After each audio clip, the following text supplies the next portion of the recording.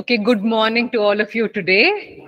You don't look as tired as you did the week before last. So that's good to know. Yeah.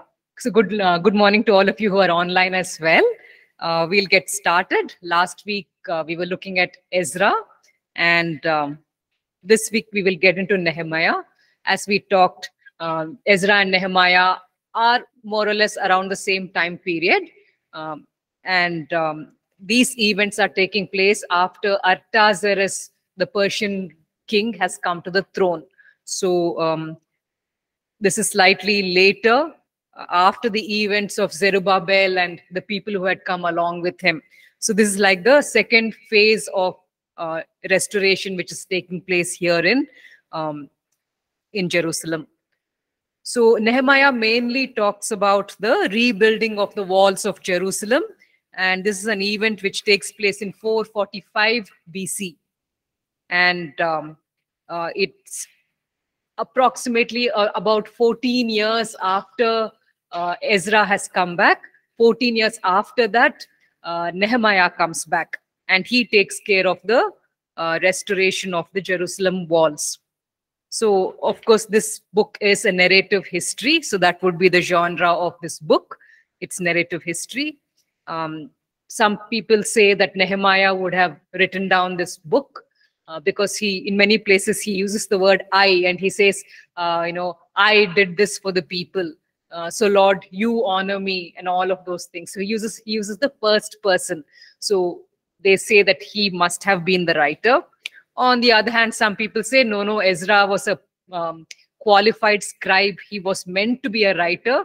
So maybe he just used the journal which Nehemiah would have maintained, and he would have taken the details from Nehemiah's journal, but the actual final writing probably would have been done by Ezra. So that's basically what some people say. As for the key personalities, Nehemiah and Ezra, of course, are the main key personalities. And then the main villains of the story would be Sanballat and Tobiah. Those are the two persons who create a lot of opposition and trouble for Nehemiah. And around this time, you also have Malachi, who is serving as a prophet. So he also brings word from the Lord. So he too is present during this time, during this particular era. Okay, so let's look very briefly at the timeline. We saw that after Cyrus allows people to come back, Zerubbabel, the newly appointed governor, comes back with the first group of people, which is about just 50,000 Jews. They come back, and 7 months after they return back to Jerusalem, they build the altar of the Lord. That's the first thing that they do, so that they can once again start making the daily sacrifices, because God is accepting them only because of those sacrifices. They are impure, they are sinful, and the only reason that they are able to have a relationship with the living God is because of those daily sacrifices. So 7 months after they come back, they build the altar. Another 7 months later, which is basically 14 months after their return home, they finally lay down the foundation of the temple. That's basically where we stopped last class. We looked at how some of the people were very happy that the foundation of the temple had been laid, but some of the people who saw the foundation thought about the glory of the previous temple, and they thought, oh, how grand that was and how simple this foundation looks. And so we had some people who were weeping at that time. And then after the foundation is laid, there's almost a 20-year gap because of all the opposition, and the construction work cannot be done. And it's only after 20 years that finally in 516 BC that the temple is finally constructed and completed. So now, after another 60 to 63 years, we have the current happenings taking place.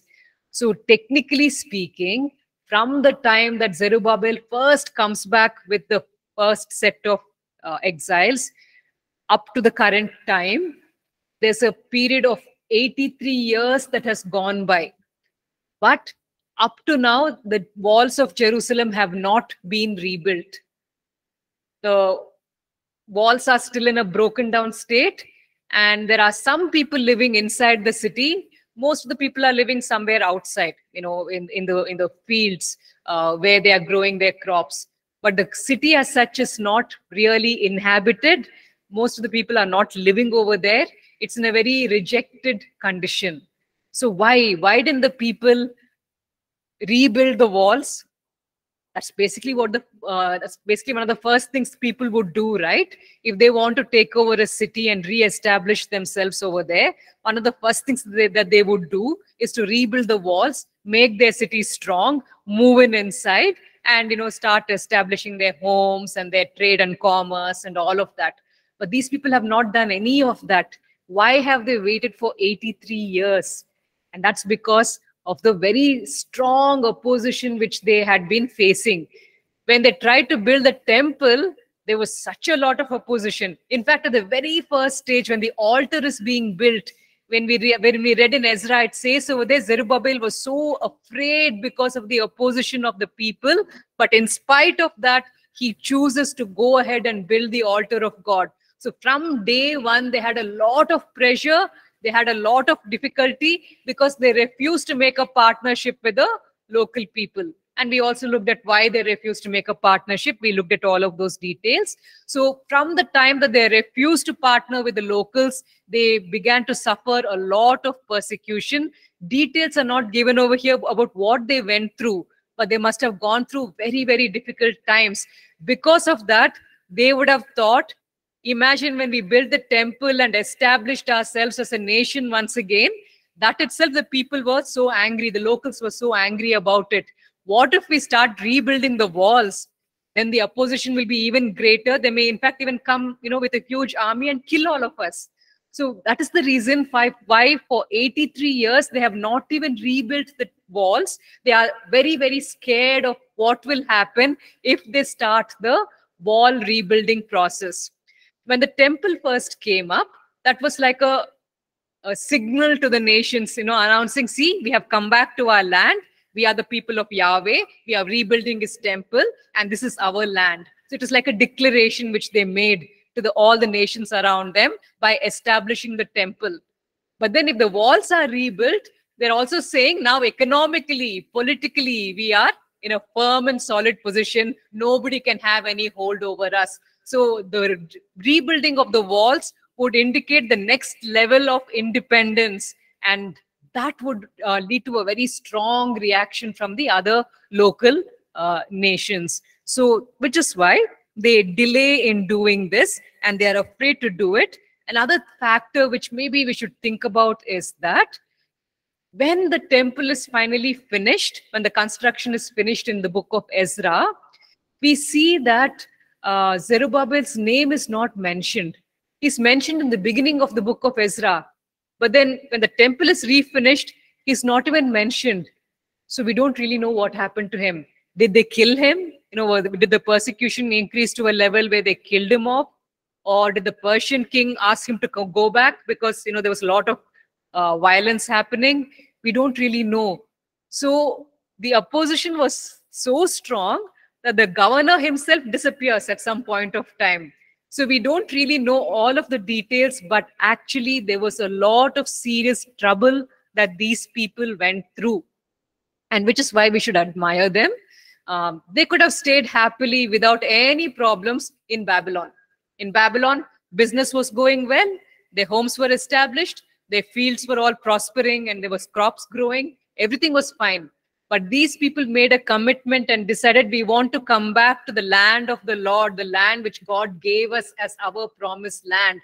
They had a desire to come back, to rebuild the temple, to live in the presence of God. So we need to admire that about these people. And after all the opposition started, some of them could have wanted to go back, but they did not go back. They stayed. It shows that they had a heart which actually cared about the things of God. These were, good people to be admired.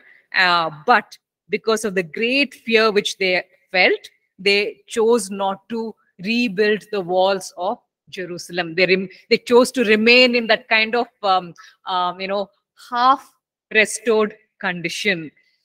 So looking briefly at the structure of the book of Nehemiah, we can say that chapters 1 to 7 are the first section, because that's basically where you have details about how the wall was reconstructed, what is the opposition which takes place when the reconstruction of the wall started. All of that would be mentioned in chapters 1 to 7. Now, chapters 8 to 13 is a second section, which mainly talks about how the people were restored spiritually, how they were once again brought back into God's fold, and told about the wrong things that they are doing. They were asked to reform their ways. All of that takes place in chapters 8 to 13. So we have these two main divisions. And in chapters 8 to 13, we especially see, in chapter 8, we see that it's the people. Maybe we can actually have one person read out Ezra chapter 8, verse 1, if someone could read out, please.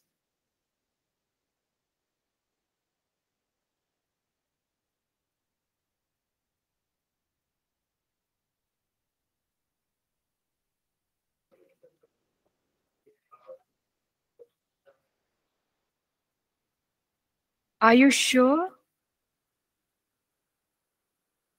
Nehemiah chapter 8, verse 1.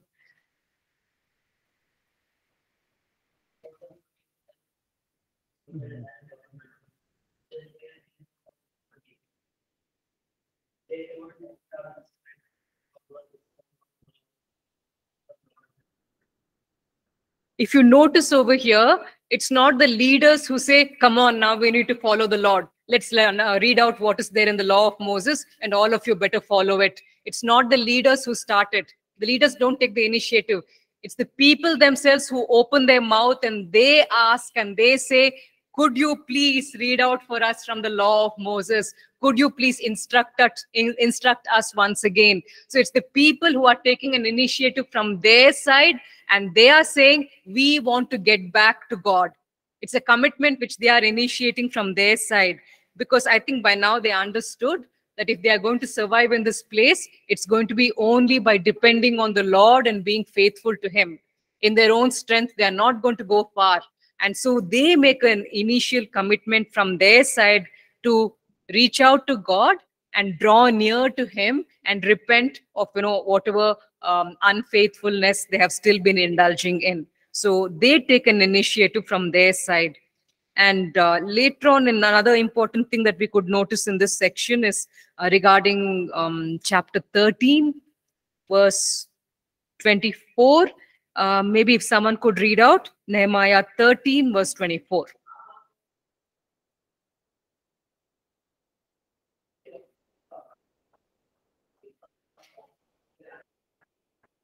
Okay, so Nehemiah is very upset by this because the people, the children who are now growing up, do not even know the Hebrew language. Most of them are speaking the language of Ashdod, which means if the law of Moses is read out to the people, they will not even understand a word of what is being said. How on earth will they follow the Lord when they do not even know what is written in the scriptures? So it is a very serious thing. And so Nehemiah is very upset. He says, you people have married people of other nations, and those women that you have married are not even followers of Yahweh. They are continuing to worship their own gods. Not only that, they have only taught their children their language and their customs and their rituals. So the children are going to grow up, as heathens. They will not even know the true living God. And so he is very angry, and he says that you have not even taught them the language. And maybe that is one reason why in chapter 8, when the people say, please read out to us the law of Moses, it says in Nehemiah 8, verse 8, if someone could read out, Nehemiah 8, 8.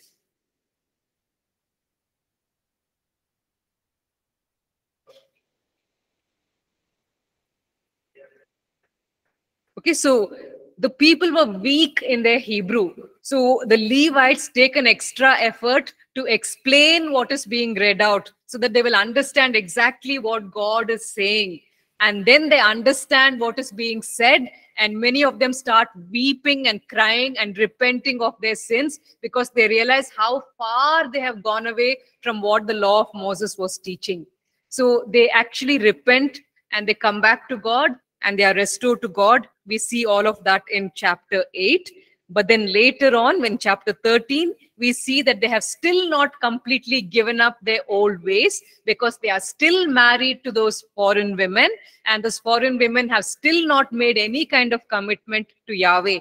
At which point Nehemiah says, you'll have to take a decision now. You cannot continue living like this, so you will have to give up those wives. You'll have to send them back to their home. And if the children are not willing to turn to Yahweh, then along with the children, they would just have to go back to their homes, and you would have to do without your family, but you would have made a commitment to the Lord. So there was a very strong demand that Nehemiah was raising, and it's a demand that God makes of us even today. When we are feeling very emotional, it's all very nice to go to the Lord and say, Lord, I repent of my sins and I'm recommitting myself to you. But what about those foreign things, foreign elements which are still sitting inside your life? So there was a great commitment that took place in chapter 8. They did get down on their knees. They did weep and cry, and they were genuinely sorry for all of their sins. But there were still foreign elements in their life which they had not given up. And those had to go at some point of time. Only then can they say that they have truly come back to the Lord and they have truly repented. So whenever you and I, make this emotional commitment to the Lord, and we say, Lord, I'm really touched by this sermon which I have heard, or I'm really touched by what you did for me today. So Lord, I really want to come back to you and recommit myself. That's an excellent thing. It's an excellent attitude. But have you also dealt with those foreign elements, those things which are foreign to the Lord, those things which the Lord is against, which do not please him? You need to get rid of those. And that will be very, very painful. It's easier to get down on your knees and cry and say, Lord, I'm coming back to you. But that deliberate act of sacrifice, where you have to take out those things which you have held in your heart so dear and part with them and get rid of them, that takes real commitment. And Nehemiah says that is the level of commitment that the people need to do. So we see that all these details in the second half of the book of Nehemiah, chapters 8 to 13. Just to talk about Nehemiah a little bit, in chapter 2, verse 3, we get to know that he belonged to the tribe of Judah. Okay, so he was a Judahite. And an important thing that we need to understand about this man is that he was a very high-ranking official. He was not just somebody in the administrative setup of Persia. He is one of the topmost officials in the entire Persian kingdom. The Persian kingdom, as we know, was made up of people of many, many nationalities, all the people that they had conquered and brought as, slaves to their land and all of that. But among all of them, this man rose to the top.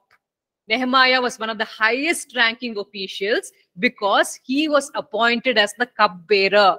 A king will only appoint someone as cupbearer if he trusts him 101%, because he is the man who will be like a guard for him, who will watch out for conspiracies against him, make sure that there is no attack whatsoever on the king, to the extent where he will actually sip the wine which is offered to the king to make sure that there's no poison in that wine. So he is literally one of the highest ranking officials. He is not a priest. He is not a prophet. He is not in full-time ministry. This is a secular person. But look at the heart of this secular official. In chapter 1, if we were to just very quickly look at some of the details mentioned over there, it says that, in the 20th year of whatever. So verse number 2 in chapter 1, Hanani, one of his brothers, comes back from Judah. And so he questions them about how things are going on back home.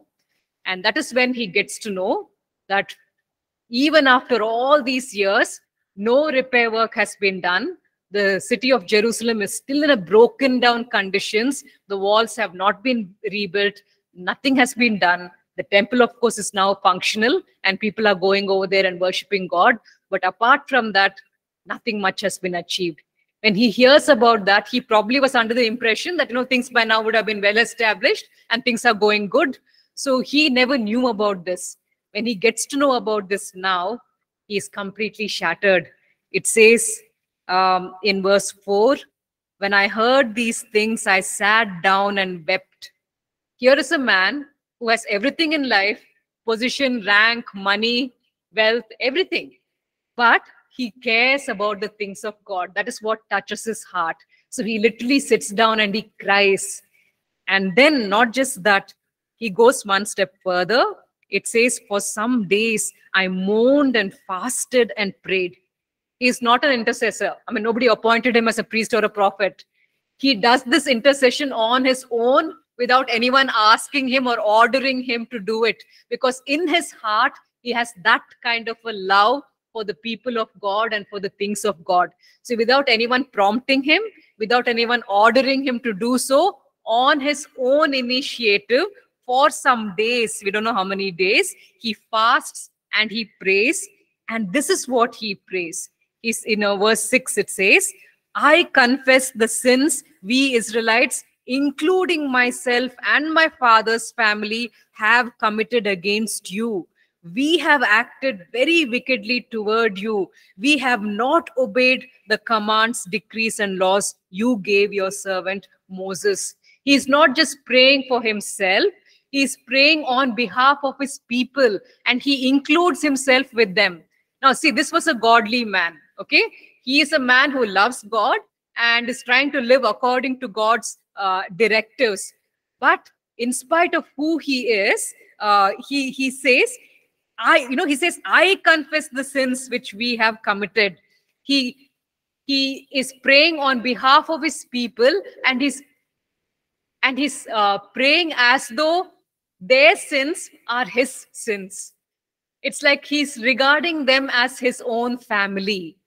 What do we do generally when we pray for people whom we do not know? We say, Lord, they are living in sin. Lord, you forgive them. You change their hearts, restore them.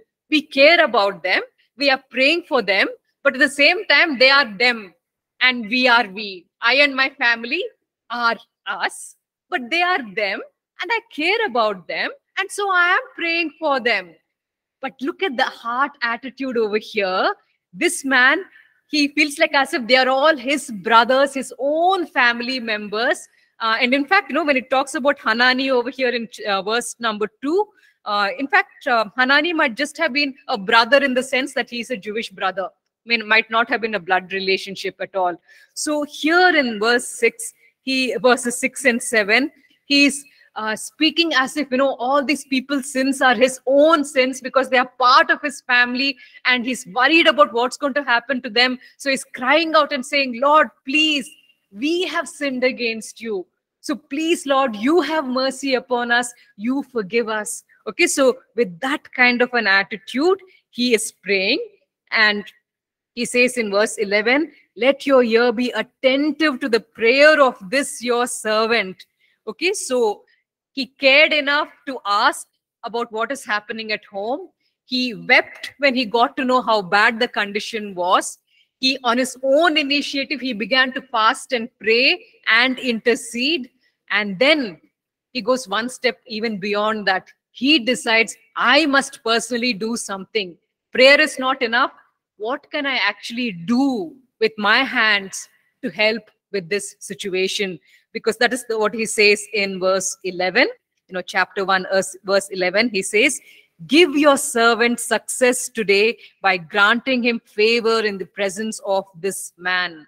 I was cupbearer to the king. So he's already beginning to form a plan in his mind that he is going to approach the king and he is going to somehow help Jerusalem. He wants to be a part of it. So look at the complete commitment that this person had. Now, how many of us have that kind of a spirit when it comes to the things of God and the people of God? Okay, so all of us are at different stages in this burden that we have for the church, for God's kingdom, for God's people. But maybe, this is a man that we should imitate. This was not a man in full-time ministry. He had no full-time ministry obligations. Just because of the love in his heart, he chose to take a series of steps. So now, of course, God is not asking everyone in secular jobs to give up their jobs and go and do ministry. But are we willing to use our positions, our influence, to do whatever we can for God's people, for God's purposes? That is something that we would seriously need to consider, even as we look at, Nehemiah. So he talks about how he is the cupbearer to the king. And the king over here is Artaxerxes. Now, Artaxerxes would be the son of Zeres. Who is Zeres? Zeres is the husband of Esther. Okay, so Zeres marries Esther, and the next generation is Artaxerxes. Obviously, Artaxerxes is not Esther's son. Most probably, Artaxerxes would have been the son of Vashti, the first wife of Zeres. So now Artaxerxes is the king. His Hebrew name is Ahasuerus. So in certain portions of the Hebrew Bible, he would be mentioned as Ahasuerus and not as Artaxerxes. But anyway, it's talking about the same person. So Nehemiah is the cupbearer of Artaxerxes. He's in a very high position, and he chooses to place his own life at risk and make a very bold request. You're a very high-ranking official. You're one of the most trusted people of the king. And what do you want to do? You want to go to the king and say, King, I want to leave. Not for 1 week, not for 1 month, not even for 1 year. I want to leave for many, many, many years. It's like an atrocious request. I mean, if you were to go to your boss and make a request like that, what would your boss say? Kindly get lost. Your services are not needed anymore. So he's actually taking a very, very great risk. In fact, in those days, the kings could do whatever they wanted. So if he really got angry, he could even kill, Nehemiah and say, you unfaithful man, I've been good to you. I've raised you up to a high position. And here you are talking about going back to your land to do your own thing instead of serving me. He could have said all of those things. Nehemiah was taking an actual risk. And moreover, you're not even supposed to have a sad face in front of the king, which I think is very silly, because people should have a right to at least express their emotions. But in those days, the king did not want, when you're so powerful and you're so rich and you have conquered so many nations, you don't want to have any unhappy looking faces around you. So whether people feel like it or not, they're supposed to come and smile in front of your presence. Okay, so things were in that, things were at that level where the king was all powerful.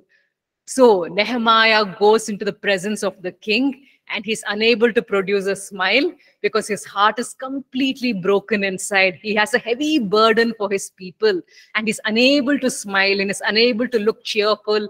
And the king notices, and the king says, why does your face look so sad? And you can read the reaction of Nehemiah in verse 2, chapter 2, verse 2. He says, I was very much afraid, because if the king gets mad at you, he can get you killed.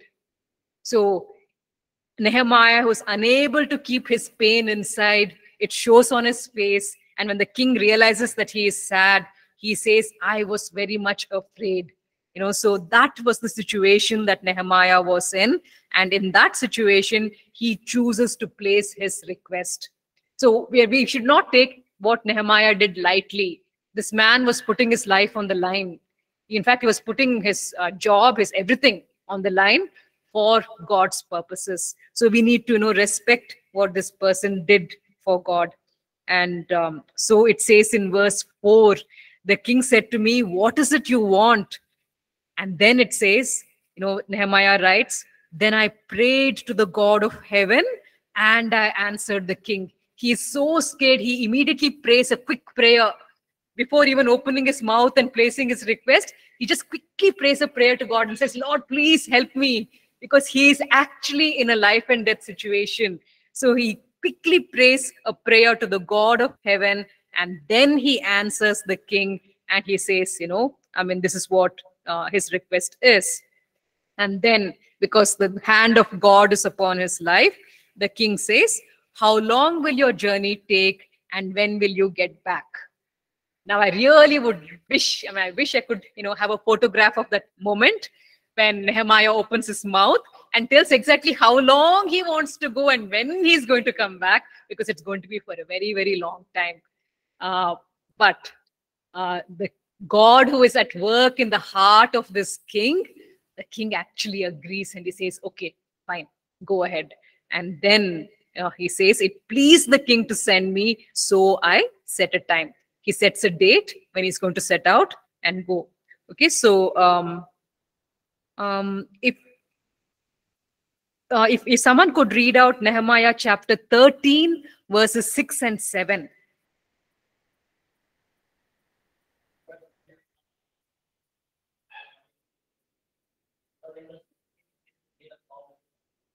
Artaxerxes.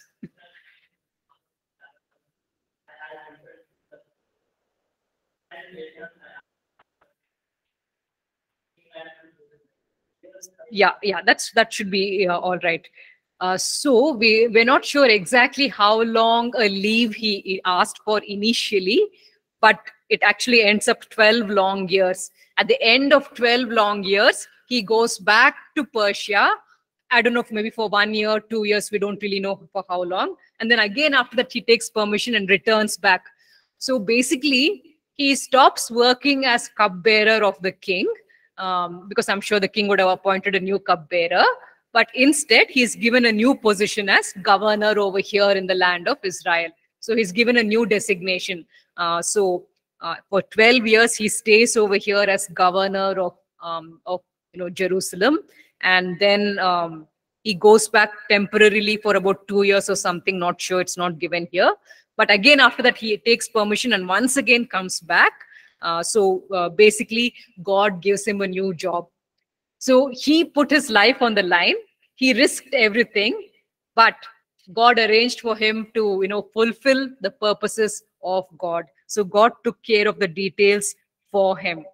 So once Artaxerxes gives his permission, Nehemiah starts making preparations to come back. And this is a very significant moment once he gets the permission. Because when we look at Daniel chapter 9, verses 25 to 27, it talks about a prophecy of things which will happen in the future, and it talks about something called the 70 weeks. Now, you might have heard sermons on this. You might have read books about it, where it talks about what exactly are the 70 weeks, what are all the different things which are described over there. It's all very hi-fi, very difficult to understand. I certainly have no clue. If you need to know about these things, you would have to ask someone who really understands these details. But the basic thing is that this Artaxerxes permission which he gives is directly connected to these 70 weeks. Because in chapter 2, verse 8, once Artaxerxes agrees and says, "All right, you can go back," at that moment, the 70 weeks begin. The prophecy which is given about the 70 weeks, it begins in that moment. Nehemiah acts in faith. He has a burden for the people of God. He takes a dangerous risk. He goes to the king, asks for permission, and in that one act of faith, something very momentous is unleashed, because from then the countdown begins for those 70 weeks to be completed, because at the end of those 69 weeks, the Messiah will arrive. So imagine, look at the number of things which this Nehemiah triggered off just by that simple act of faith, that burden that man had. What an amazing thing. I mean, you and I may be very ordinary people, stuck in very ordinary situations, but if you have a heart like Nehemiah's, and if you can just go into your room and pray, you don't even have to stand on a stage and, call out to the whole world. Just go into your room and start praying and allow God to place his desires and his plans in your heart. And then you take a stand and say, "I will, accomplish these things." What amazing things God can accomplish. because by that simple step which this Nehemiah took, that moment onwards, the 70 weeks, countdown began. And as a result of that, at the end of those 70 weeks, the Messiah himself came into the world. So amazing. It's also beautifully interlinked, and it's all kind of, going back to this one man and this one act of faith, which he performed. So we see this amazing thing over here. Another thing which I thought maybe we could just touch upon is when Nehemiah begins to set out to go back to Jerusalem. We see in Nehemiah 2:9, if someone could read out Nehemiah chapter 2, verse 9.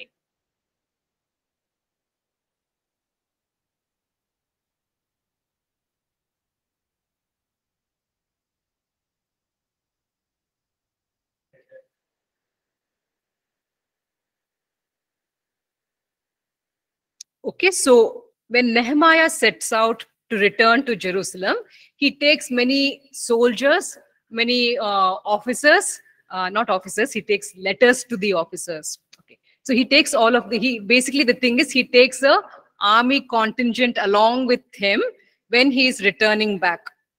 On the other hand, when Ezra returns back, which is like 14 years earlier, when Ezra comes back, he does not have any army protecting him.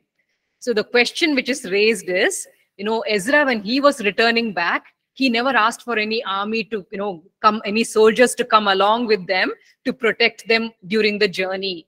On the other hand, when Nehemiah comes, he, asks for people, to be sent along with him to protect him. So is Ezra's faith greater than Nehemiah's faith, is what people, ask. But then we need to recognize that there are two different situations being discussed over here. So let's just, briefly go back to Ezra. And if someone could read out Ezra chapter 8, verses 21 to 23. Ezra 8, 21 to 23.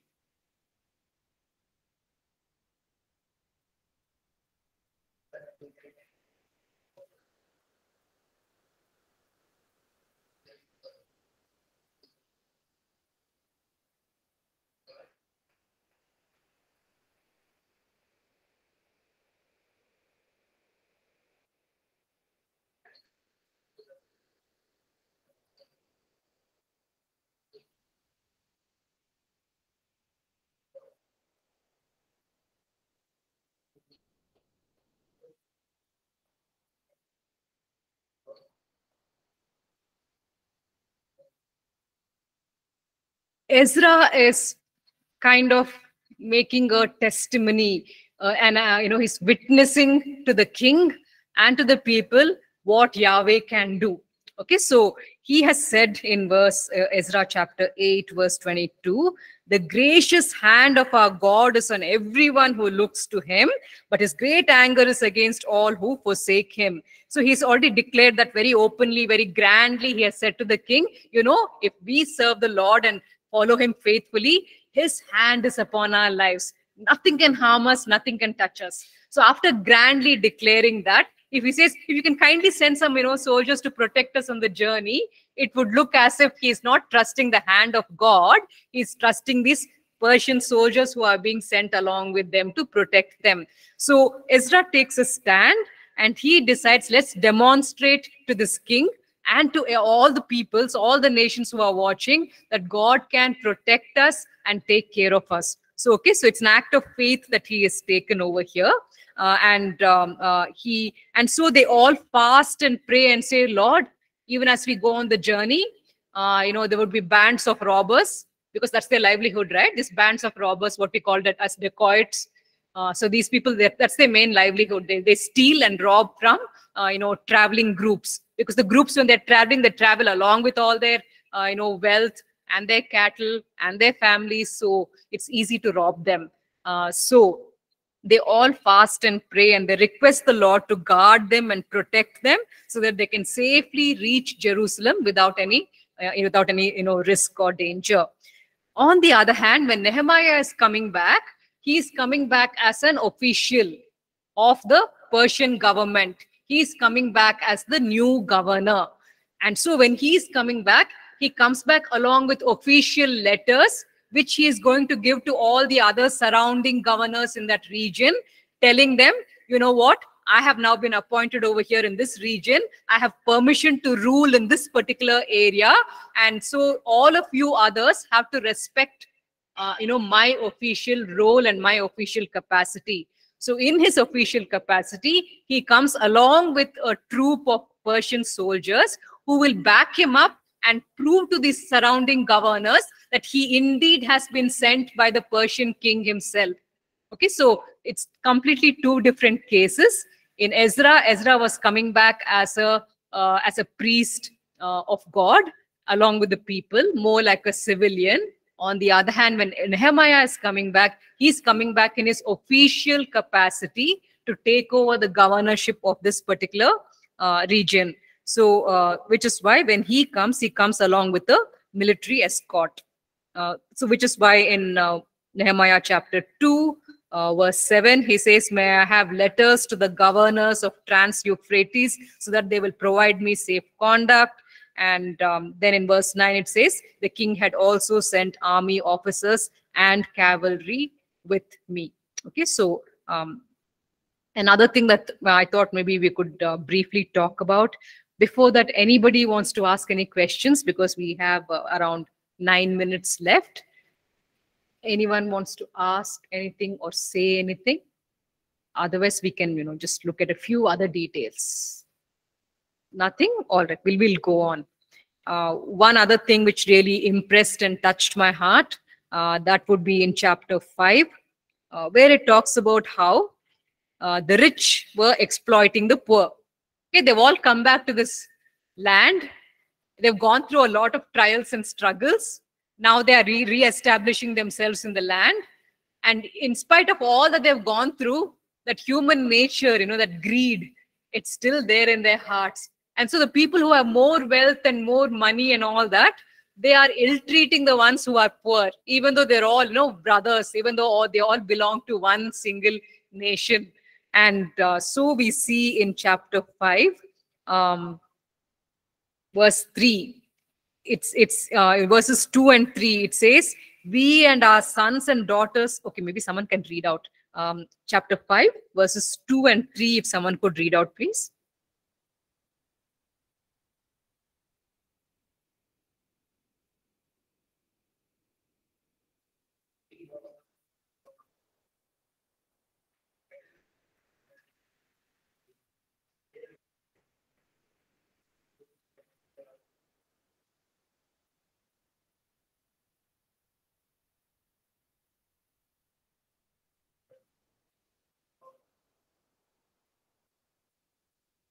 And also verse 4, please.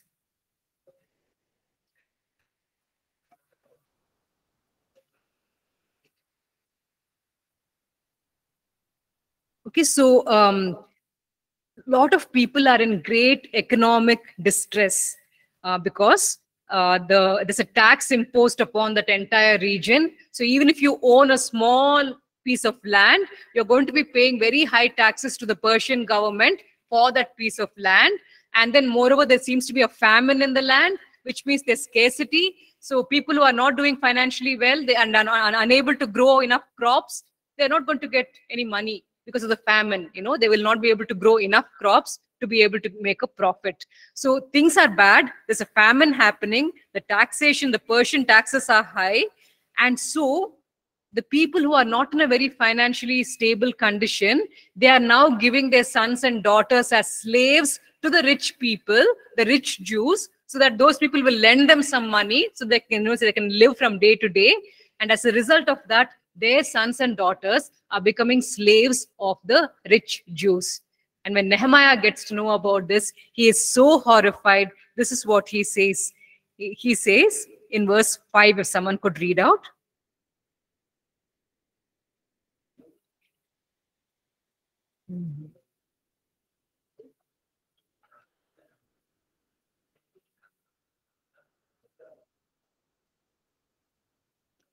Okay, sorry, that this is still the people talking. Nehemiah speaks in verses 6 and 7. So if you could read out 6 and 7, please.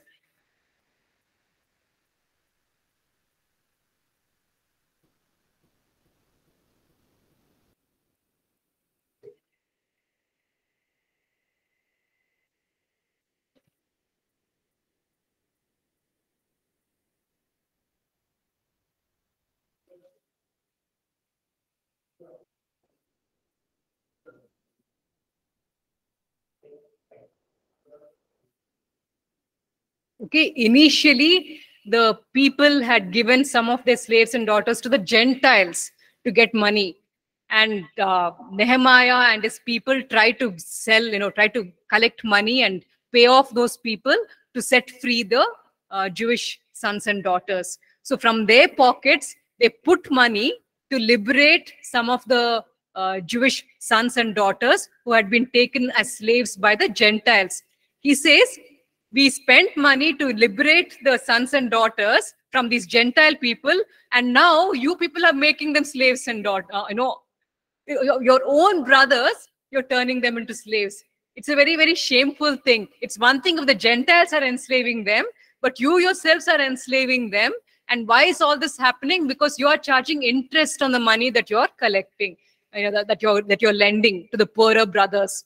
So lend to them, but don't charge interest. They will return it, whenever they can, but don't charge interest on it. And he says in verse 10, he says, I and my brothers and my men are also lending the people money and grain, but let us stop charging interest. So even Nehemiah has been lending, but he has not charged any interest. He says, my people are not, the officials under me. We are not charging any interest. Why are you people taking heavy interest from the others and enslaving them? And so he commands and he says, give them back immediately their fields, vineyards, and their houses. And he says, do not charge the interest rate which you have been taking. And so we see Nehemiah acting to stop the exploitation and oppression which is going on. And another thing that we see about him, maybe we could just close with that. He talks about what he has been doing from his side. It says in verse 14 that neither I nor my brothers ate the food allotted to the governor, but the earlier governors, those preceding me, placed a heavy burden on the people and took 40 shekels of silver from them in addition to food and wine. Their assistants also lorded it over the people. But out of reverence for God, I did not act like that. Basically, a governor job is a really excellent job to have, okay? Because once you are governor over a particular region, you can charge a heavy amount of taxes just for your own benefit. Of course, there are taxes which the people will pay to the Persian government. It will directly go to the Persian treasury. But there is an extra tax which you can impose because you are the governor and they should pay it to you. It will go into your pocket. So a governor job is an excellent job. You can make a lot of money, which is why, first of all, in the beginning, when these people come over here, the governors in the region are very, very angry and there's a lot of opposition. Why? Because they're losing money and losing power. So this person, Nehemiah, he says, the previous governors, they used to take 40 shekels of silver and they used to take crops and they used to take the grapevine. Why? Because so that they can claim it as their percentage. The governor and his officials, they get a cut, they get a percentage. So they were collecting that, but Nehemiah, he realizes that already the people are struggling under the Persian taxes. Now, if you go and put additional taxes on their heads, how are they going to manage? So he says something so beautiful in verse 15. He says, out of reverence for God, I did not act like that. So, on the other hand, what does he do? He does something amazingly ridiculous almost. He says in verse 17, 150 Jews and officials ate at my table, as well as those who came to me from the surrounding nations. So instead of taking from the people, he was in fact feeding a lot of people. All the people working for him, all the people maybe who are working in his fields, he was in fact giving them food. He was taking care of them. And where was the money for that coming from? From his own pocket, you see. It's coming from his own pocket. Because as the cupbearer of the king, he must have been real stinking rich, really rich. So he's now using all his funds, all his wealth for this good deed, where he is in fact supporting people at his table every day. And he says, he repeats again in verse 10, verse 18, he says, in spite of all this, I never demanded the food allotted to the governor because the demands were heavy on these people. And then he says, remember me with favor, my God, for all I have done for these people. So he's saying, Lord, all that I have done with a sincere heart, remember what I have done and bless me for it. And I really think his reward must be extremely great. I mean, when we go to heaven and, on that judgment day, when we're all given our individual rewards, I think the reward of Nehemiah will be great because of what he did, because of the reverence out of which he did, not because he's going to get a reward, but because out of the reverence out of for God, he did acted in a certain way. So these are all things that we can really learn from. And if we absorb these learnings and these principles and apply them in our own lives, it doesn't matter how little we are or how insignificant we are. God will take notice, and when the time comes, our reward will be great because we have acted to honor Him. We have acted to please Him, and that, in fact, would really please the Lord. All right. So these are just some of the wonderful things that we could see in this book of Nehemiah, and maybe we can just close with a word of prayer. Lord, we just thank you so much for today's class. Thank you, Lord, for all the learnings that we could get out of this book. We pray, oh Lord, that you would help us to be like this man, oh Lord. Some of us, in fact, are in full-time ministry. Some of us, oh Lord, are getting trained to be in full-time service. And so, oh Lord, if this man who was a secular official had this kind of a heart and an attitude, how much more we should, Lord, have that kind of an attitude. So help us, O Lord, to learn from his life. Help us, O Lord, to be humble. Help us, O Lord, to have a burden for your things and for your people. And Lord, help us to be willing to intercede and even not just pray, but also act. Use our position and power to do whatever we can for your people and for your kingdom. Help us, O Lord, to be people who will honor you and who will please you. Thank you, Lord. In Jesus' name, amen. Thank you so much, and I hope you were blessed by today's class.